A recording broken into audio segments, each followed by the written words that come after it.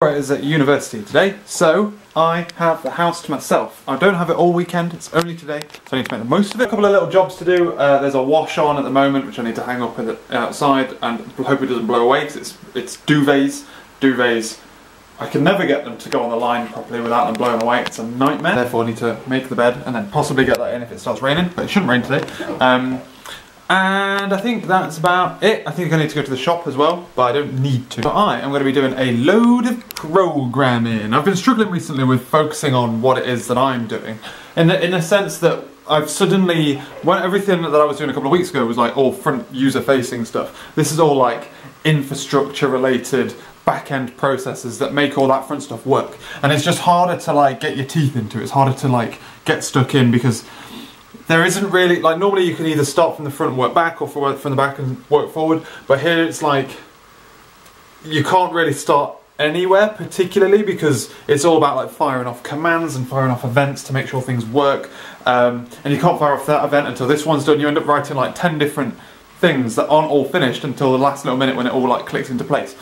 But the reason I've been struggling with it mostly is because I've been really focused on trying to improve things at work. So I've been like really focused on how we don't seem to have like a proper process for defining what a ticket is, and therefore we have like 20 tickets. Some of them are so small that you end up doing them as part of other tickets by mistake and then they just disappear, and some of them are absolutely massive, and I start fixating on that and I'm like, how can I fix that? I'm like, it's not your job to fix that, Jimmy. It doesn't matter. As long as your tickets make sense to you, fuck it. Otherwise, I need to figure out how I'm going to get this thing deployed. And so I'm writing a new microservice. We have no way of deploying it. I need to figure that out sooner rather than later. Because the entire project is based on the fact that this microservice is available at some point soon. And I'm like, I'm thinking about those things, and it's burning up CPU power in my own brain, and I need to stop doing it. So I am trying to forget about it. I'm trying to leave work and just go, bloop. It doesn't matter to me anymore, I'll solve it tomorrow. But I'm not very good at that. I fixate on problems, I become obsessed with them, and I try and solve them all the time. So there's that. But that's not for today. Today I am focusing on hooking up my message buses so that I'm able to find out what's going on with setting up these hooks. Basically the user says, I want to subscribe to this and this and this, and then I go, okay, right, what do we need to do to make that work, boys? And then I can go back to the user when it's finished and go, cool. But it's one of those things where the user asks to do it, and then I go off and do it. Like, I don't do it as they ask me, I do it when it makes sense for me to do it. So, it's going to be good, it's going to be good fun. That's my focus for today. Also my focus is, I've been pretty bad with these vlogs recently. I watched them back when I'm rendering one out now, when I tried to like write the descriptions and write the titles, and I'm like, what the fuck happened in this video, man? So, the other part of my brain that isn't focusing on this, is focusing on trying to make these videos somewhat interesting to people who don't know absolutely everything that I'm doing and are interested in programming. Speaking of which, I'm also struggling to wake up at night. I'm not waking up when I'm supposed to, and it's bugging me. So I'm trying to think of a solution for that as well. I feel like I should just not do it anymore, but I need time. Time is money, and I need more of both. You know that feeling when the doorbell goes, you've got to roll a dice on whether or not it's a delivery and you want to go and get it, or it's just going to be some mug trying to give you some bullshit. Open the door. Do you think, what was it? No, I opened the door and saw it was just a guy and a guy behind him, like an old bloke and then a younger bloke behind him. He's holding a Bible, and I go, look mate, I'm not interested. And he goes, oh, I guess that answers my question. I was going to ask you if you thought the Bible was relevant. And I was like, no, I don't, mate. See ya. Thanks for your time. Have a good day, mate. Yeah, bye. Like, leave me alone. Why is it acceptable for people to just knock on your door like that? Like, it shouldn't be. It shouldn't be. There'd be like uproar. Would there be uproar if someone did that and they were like Muslim? Probably. I'd imagine that. Because they'd be like, oh, people coming around to indoctrinate you. I might be being a bit racist there. If like, yeah, I'm going to stand by that. Like, that's only acceptable because they're Christians. Standing by that. I'm accusing everyone else of being racist there. Because I don't want anyone to come into my door I'm not saying, yeah. It shouldn't be acceptable to just walk up to someone's door and try and indoctrinate them into a religion. Done. Full stop. Doesn't matter what the religion is, doesn't matter who it is. Full stop. I'm outside to check the washing. I wish it was easier to work on a computer outside. I make out that I don't like outside much, but I actually just feel like I don't have enough time to be out in it, you know? And I'm the kind of person who doesn't like to sit around and not do much. So I can't just like sit passively be outside. I guess I could like read a book or something like that, but that's not productive.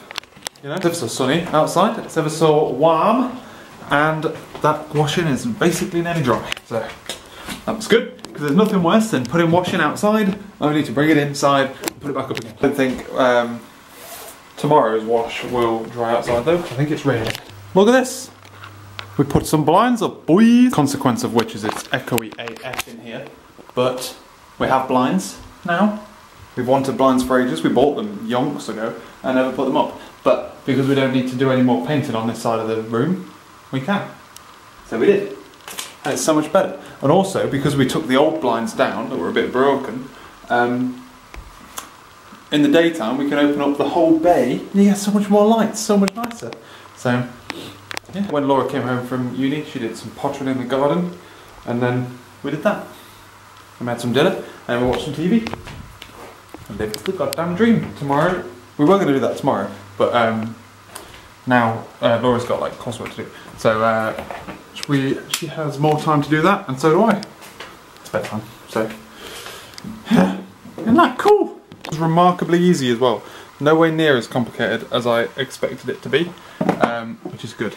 Oh, I don't know why I put a glass in it. I think I was planning on taking that downstairs earlier. LOL! Not going down there now. Damn it, I'm in my pyjamas again, so you can't tell the difference between today and yesterday apart from that little timestamp thing. Today was just a worky day. We just sat down, we just churned out some stuff. I've been just churning out all the shit that I need to do for my project. And Laura's been doing some coursework stuff downstairs.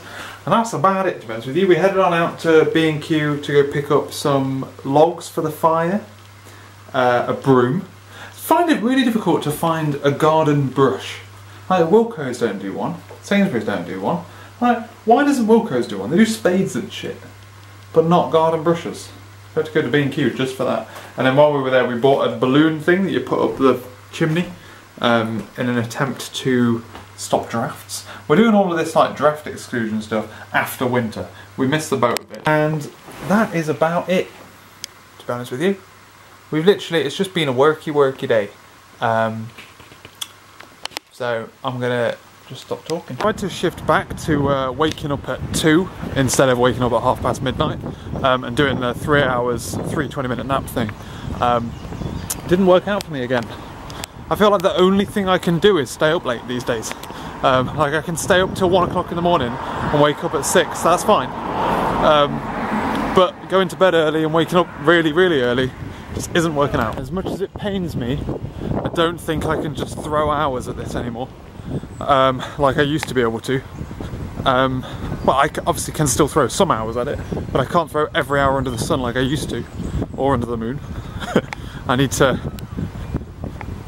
start being clever, a bit more clever anyway. I'm home, ladies and gentlemen. It was a pretty good day today. I was expecting to lose a load of time to trying to get something deployed. We got a balloon for the chimney, and it's far too small.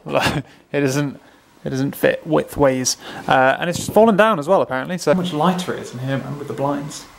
It's freaking great. Also, when they're like this, you can't see them from the outside. Even freaking better. I was expecting to lose a load of time to the deployment system. I sent an email to the person that I need to help me, and he said he will talk to me tomorrow. Apparently they have an idea for how we're going to do it, so YOLO. It just means I'm going to be working with someone who might not be around until next week, which will be fun, but at least I'll know what stack they've got and then I can figure it out myself. It's hopefully the plan, because I don't really want to have to spend time working with that, because it just slows things down basically. I kind of want to take control of deployments. I feel like it's something that we should do. we have we have the oxymoronic DevOps team, and they are the people who currently own deployments, and I want to rip that out and have DevOps developers within the teams, and that is what I am. Yeah, that is what I'm working at. But yeah, so otherwise I had a day of just sit down, churn out some shit.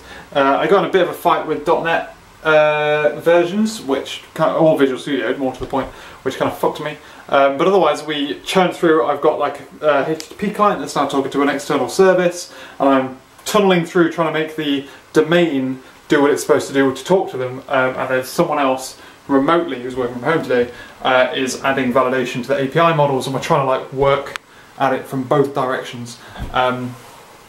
It's good fun. And what's the most fun is this. This is the first time I'm getting like a 100% say on what's going on, and I've introduced things like style cop, and style cop enforces things like comments on anything that's public.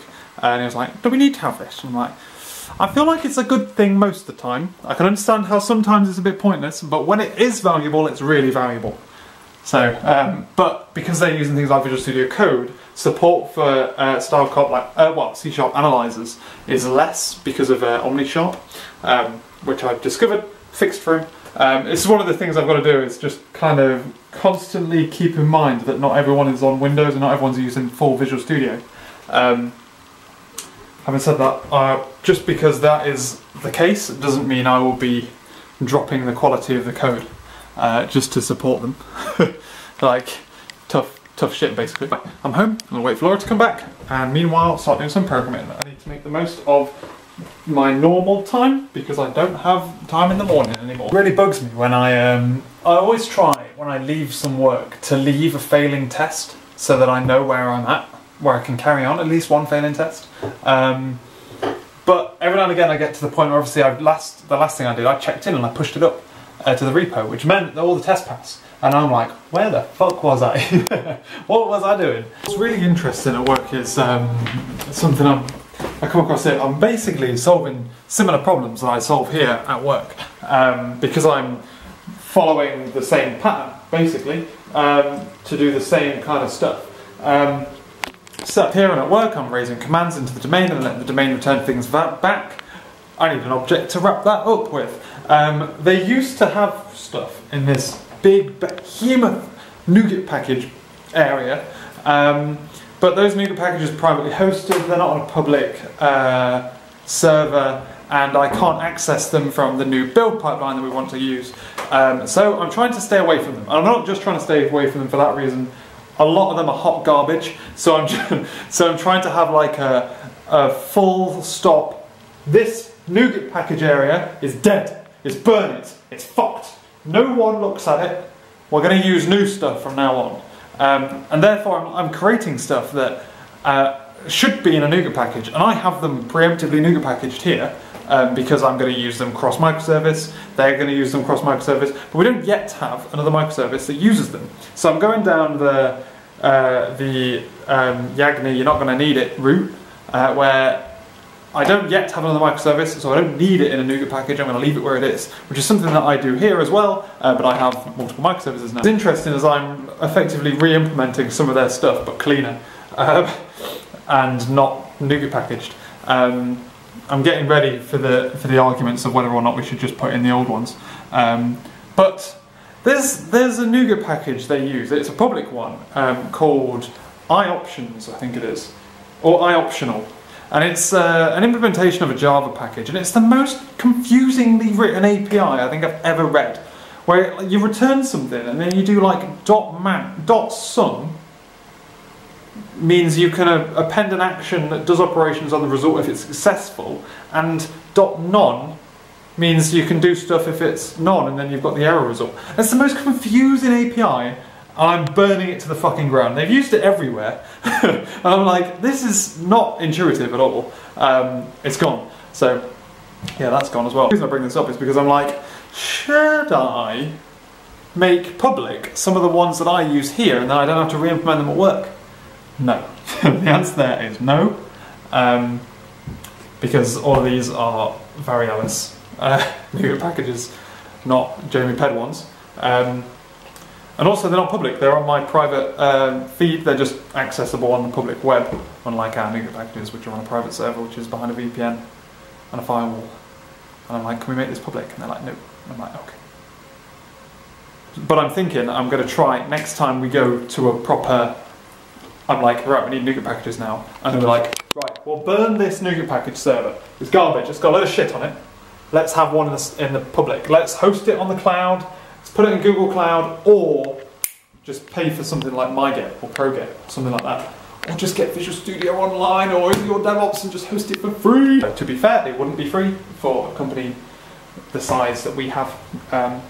It's free for Borealis, but it's not free for a company the size that I work for. It would be however much it is per developer. I said that, do not get me wrong, it's definitely worth it.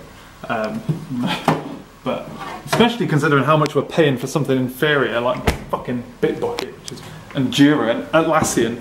Fucking Atlassian. Burn it to the ground. It's hot garbage, that company. Everything that company produces. The only good thing in their suite of software is Trello, and they didn't even fucking make that, they bought it. And that explains why it's good. I still can't really decide if I prefer going to the shop and shopping or letting them deliver it here. But I have that hat, so I'll do it if it's cheap. You have to buy weirder stuff, because bizarrely not everything is available online. Anyway, we watched The Sinner, and well, Laura's already in bed, but I'm heading to bed now. I'm going to start staying up later. I'm not going to wake up early anymore. I need to figure out how to work more effectively with less time. I've done like 2 hours worth of work today, so it's not like I'm not doing anything. But I do need to be more productive with the time that I have. I need to look after myself a little bit more. 1 hour 50. I was trying to figure out what data it was I needed to send to the API in order to create what I need to create. I'd written it down on a piece of paper before, I'd like already mapped it out once, and I'd lost it.